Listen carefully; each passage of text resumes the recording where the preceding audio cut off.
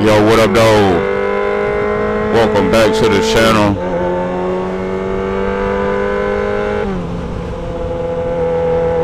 On the way to bike night in Royal Oak before the game come on tonight.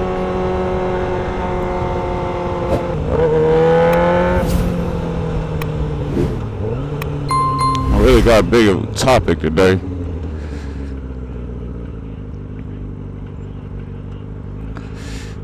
I don't know, what should I talk about today, fellas? I'm taking a kind of a slow way to the meat, so what we gonna talk about today? Getting in the ride. Let's talk about getting in the ride. And everybody that I be around always talking about getting a bike. Everybody want to get a bike now. I think once one of your friends get a bike, it's kind of like an itch you get to join them. So we gonna talk about that today. So yeah, first and foremost, I know this is probably a gray area, but I would suggest one of the first steps is taking the MSF course. I took mine even though I had like some prior experience of riding, but I watched everybody in that class who had like never been on a bike before. They were able to learn and grasp the concept in no time. The teachers was like excellent, bro. I'm not gonna lie, the teachers was able to teach them in no time. Only one person failed a whole day, but other than that, everybody was A1 on them. So that's the first step. Go take the MSF course, learn how to ride. But one thing I would suggest before you take the MSF course is to go find a bike. Get you a used bike. Don't go buy nothing new, because your chances of dropping it is higher. When I had my first bike, I never dropped it myself. I let somebody else ride and he dropped it. So me personally, I didn't think I only rode for like a year, so I didn't. Maybe it was just because the time was shortened and I didn't drop it, but I'm not saying that I'm immune to dropping a bike. It just didn't happen to me. But I would suggest starting on something, getting a used bike, something small, like a 300 or 400, because I guarantee you're going to get tired of it. So get one used, that way if you drop it, it's not that big of a deal. The parts not going to be expensive. And then that way, if you drop it, you can fix it and get back up and try again. Or you might decide it's not for you. And then that way, now you're not out of a lot of money that you done went and got a new 600 or 1,000 or 750 or something like that. You're going to spend all that money on, which that's the second part of this conversation. If you've never been on a bike and you don't know throttle control, a 600, and not going to lie, it's a R6. I hadn't rolled in years. I got back on this thing, and I ain't gonna front. I was a little timid. I was intimidated by the bike. Stop being a bitch and come on. Cause I hadn't ridden in a while. I had to get everything back under control. But the thing that I did understand is I rode a bike before, so I kind of understood throttle control, and I knew not to be a dumbass and kill myself. Cause it's nothing to just turn this little fucking handle and go from 0 to 100. And you will loop the bike, you'll kill yourself. Is these things real fucking dangerous? You know, despite how fun we make them look, it's still dangerous, because you just out here in the elements. Come on, make up your mind. You know you're going, all right, bet. So yeah, start on something small and use. That way, if you drop it, like I say, it ain't gonna cost you much. The way you can get the grasp of everything. But another thing you do have to ask yourself is, before you get a bike, are you an adrenaline junkie? That's what I thought you would say. Which I consider myself an adrenaline junkie. I love to get on the freeway on my bike and open it up, leaning a couple inches off the ground, like that shit get my blood boiling. but I do it within reason, within my limitations that I know that I'm capable of handling the bike. I'm almost certain I could probably push my bike to a further limit, but I'm still kind of intimidated by it, which is good for me. That way I don't kill myself. And so the reason why I suggest getting a bike like in the same time frame as taking the MSF course is because once you take that class, you gotta get on the bike, or you're gonna lose the things that they teach you. The things that they teach you gotta get out here and ride. You gotta practice it, because if you go to the course and then you go shopping around for a bike, 2-3 months later you get a bike, you're not gonna remember all of the stuff they was teaching you. So I would suggest get the bike, then get the class. If you can, if you got somebody around you that already know how to ride, have them like start learning on your bike before you even go to the class. That way you don't go there as a complete rookie. Another element of this you gotta take into account is the maintenance on the bike, and basically what that entails is the expenses. Bikes take a lot of maintenance. Well, not a lot. You just gotta stay on top of your maintenance for your bike to run tip-top shape. And you don't really want to play around riding on no bike that is something wrong. You know what I'm saying? You want to be out here, you on the freeway doing triple digits, and something go wrong and your life on the line. Like, you don't even want to play around like that. So I would suggest making sure you have an expendable income to make sure you can maintain the bike. You gotta constantly keep the chain cleaned and lubed. Oil changes every 2,000 miles. The oil change, the oil and everything is a little more expensive, but you don't need as much. Like, this bike takes 2.5 quarts.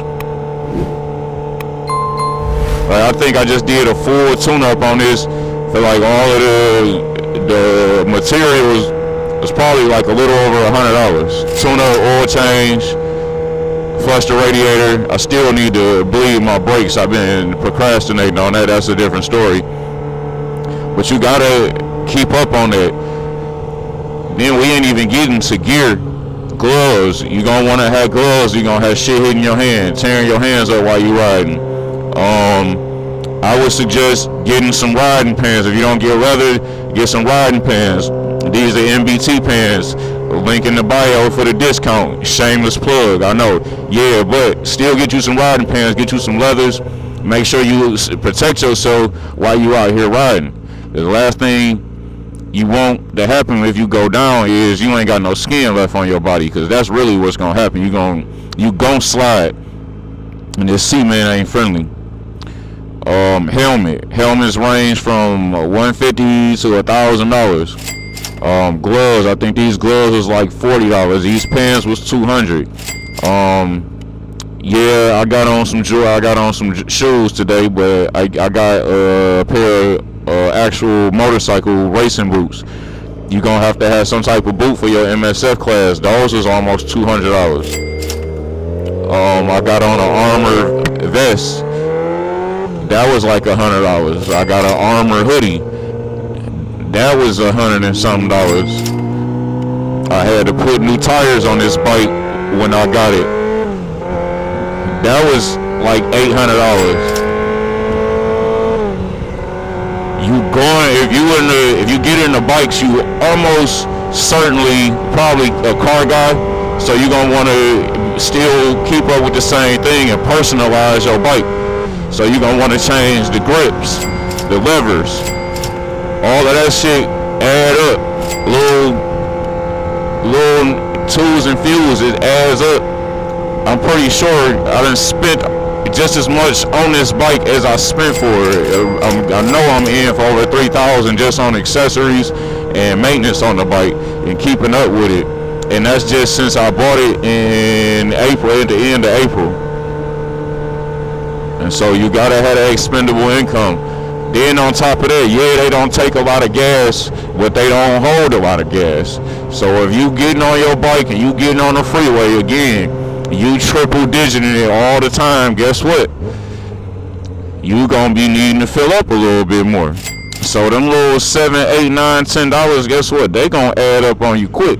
You'll go in a day and you out riding with you and your homeboys, whatever, and you will go through 2 tanks easily and you won't even realize it.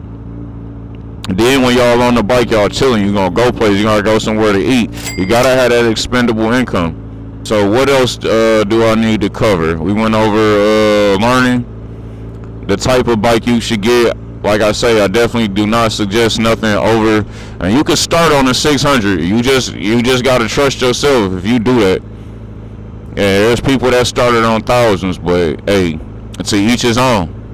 If you can start on 1,000 and you can learn, that's good.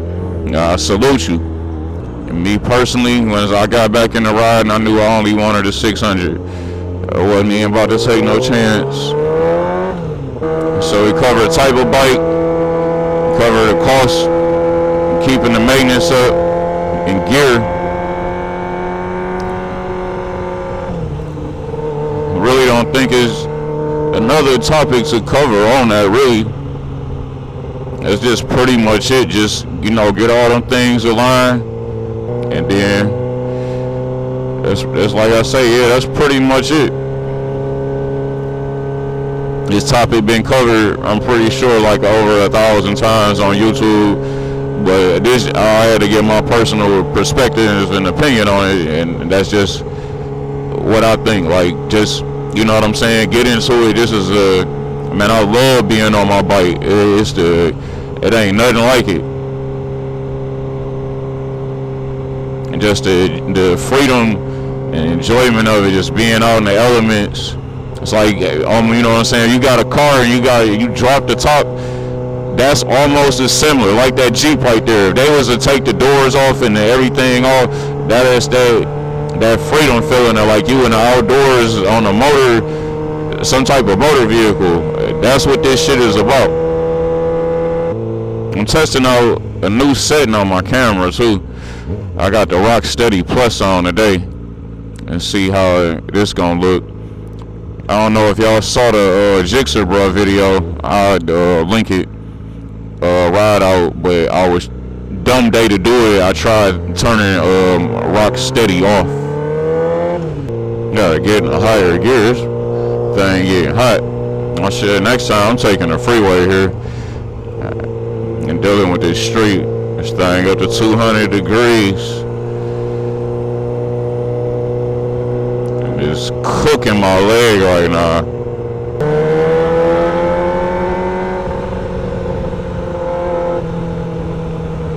And then that's something else. I'm glad that just happened. I hope y'all saw that. That's another thing about riding a bike. You gotta keep your head on a swivel at all times, because people just do stupid shit like that and it just cuts you off. And it's like, they don't know the type of risk they putting you at. Because I could have just glanced and looked somewhere else, which would have been my fault for not paying attention. But it's not like being in the car, like, okay, boom, I'm going to slam into the back of you at 30, 40 miles per hour, boom, both our bumpers going to be fucked up, probably get an airbag go off. Yeah, okay, we fine. You know, a little whiplash maybe. When I'm on a bike, ain't none of that. The brothers behind me. So yeah, people don't take into consideration. So you gotta basically, like, you gotta keep your head on the swivel. If you real attentive as a bike rider, it actually make you smarter. Like, cause you gotta think like a mile a minute. Like, you don't have no room for air, like, whatsoever. A blink of an eye can change your whole day. Road conditions change quick. Like right now, it's a construction area. It could be some damn gravel or something somewhere, and that shit, gravel and slow speeds, to be honestly on the bike, is slow speed on the bike is like one of your worst enemies. Especially if you don't know what you're doing. Like, that's where most crashes occur, at lower speeds. is somebody not knowing what they doing and locking up that front brake. Because if your bike is lean and that wheel is turned when that front brake lock, the bike is going straight to the ground. I hope you're strong enough to hold it up, because it's going down. It's a couple, that's something that they cover in the class. But yeah, it's just attention all the time. Make sure you know what's going on around you. A lot of people ride without mirrors. Hey, to each his own. I use my mirrors the same way like I do in my car. I'm always paying attention because I don't want nobody coming up slamming into the back of me. I gotta give me a wall spot today, that way I got somewhere to sit down.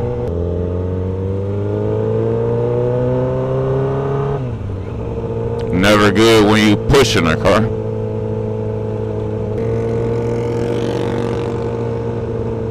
Got a couple bikes out here.